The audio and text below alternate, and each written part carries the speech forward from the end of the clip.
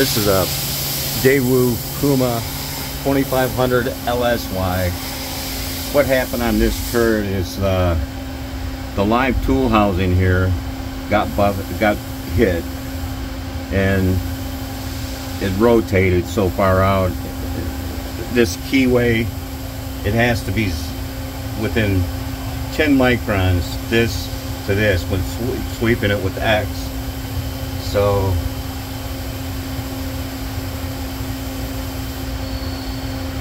when I come down to this other keyway, it should be 0, and this thing was 200 thou off. And so I took the whole thing apart. Right now it's gutted. There's nothing. I put all this back on just to indicate it in. And what locates that is a taper lock in the housing. You can't really see it. Let me get my flashlight.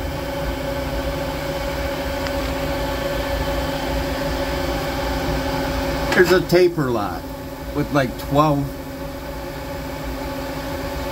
bolts that locates that front housing. You gotta loosen the motor up, pull the drive shaft out,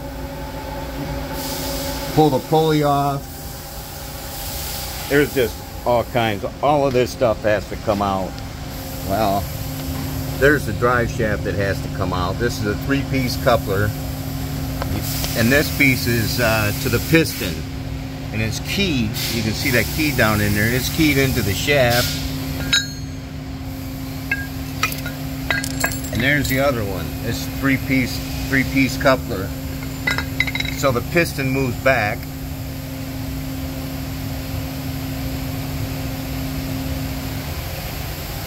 The piston moves back,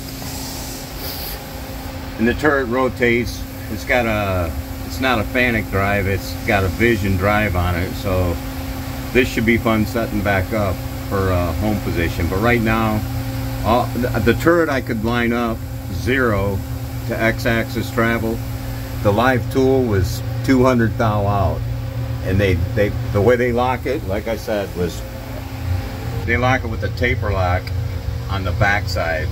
So really I didn't have to take the piston and the couplers and all that stuff out. So you ever do one of these, the live tool is not lined up anymore. That's all they hit, was a live tool drive. So alright, hope this helps somebody on a Daewoo or a Doosan turret.